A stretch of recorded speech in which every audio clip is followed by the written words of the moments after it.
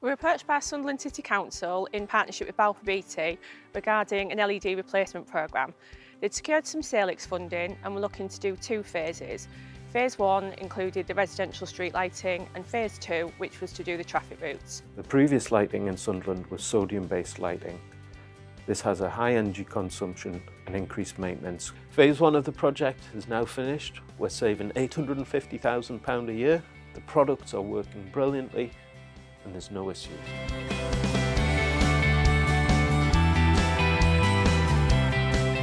The Thorn R2L2 and CiviTEQ lanterns were chosen because of their cost and energy efficiency.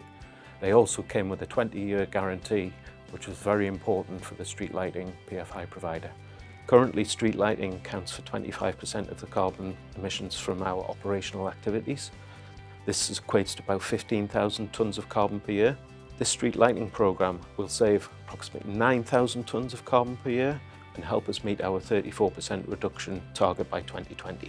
We were able to reduce the carbon footprint for Sunderland City Council by manufacturing all of our road lanterns at our Spennymoor facility in the North East. The introduction of LED lighting will save approximately £2.4 million a year, and over a 20-year period this equates to about £30 million in electricity saved.